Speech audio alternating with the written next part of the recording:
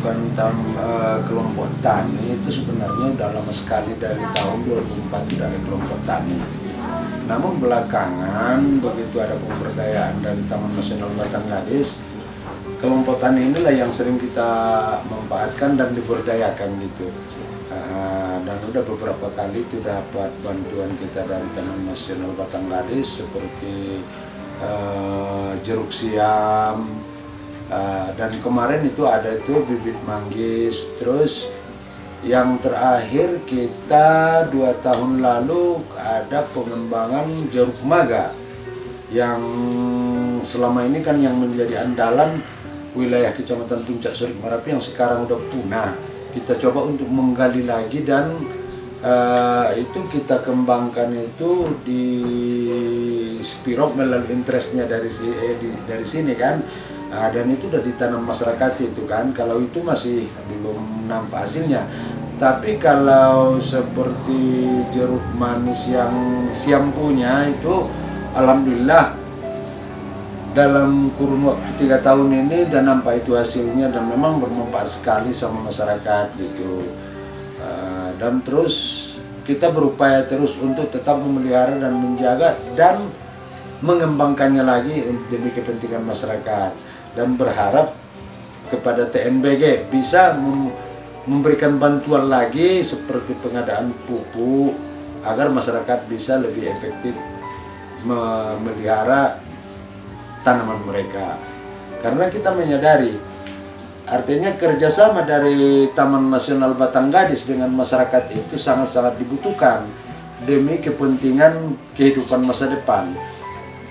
Kita tahu Taman Nasional ini artinya dideklarasikan dulu, memang ada kontroversi dari masyarakat, namun kita berupaya menyadarkan masyarakat itu bahwasanya keberadaan Taman Nasional itu penting untuk kehidupan masa depan kita dan anak cucu kita, khususnya nanti ke depan. Karena kita tahu tanpa melindungi dan melestarikan lingkungan itu yang rugi masyarakat di sekitarnya dan bahkan kita semua di Mandailing Natal pada umumnya. Makanya kita sekarang berupaya bagaimana caranya supaya masyarakat itu benar-benar ikut menjaga.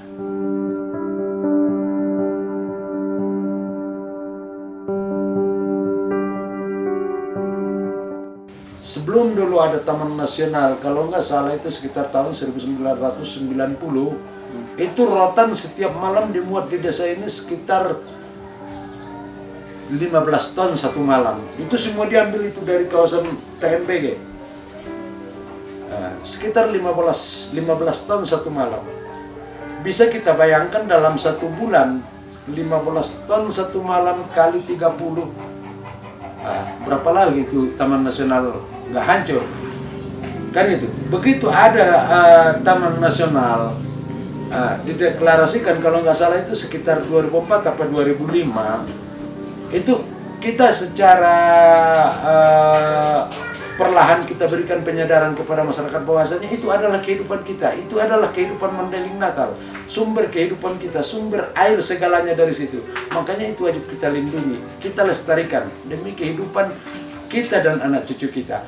Alhamdulillah sampai sekarang nggak ada lagi sepotong rotan pun yang keluar dari situ kalau untuk diperdagangkan. Namun ini semua berkat kerjasama yang baik dari pemerintahan desa dengan masyarakat dan bantuan dari Taman Nasional. Pemerintah jangan bosan-bosan dan merasa cukup membantu masyarakat di sekitar kawasan TNBG sehingga tercapai tujuan daripada TNBG tersebut, melestarikan kawasan, menciptakan kemakmuran di sekitar kawasan Taman Nasional Batang Gadis. Makanya kalau sampai saat ini kami dari masyarakat Desa Hutabaringin salut untuk Taman Nasional Batang Gadis.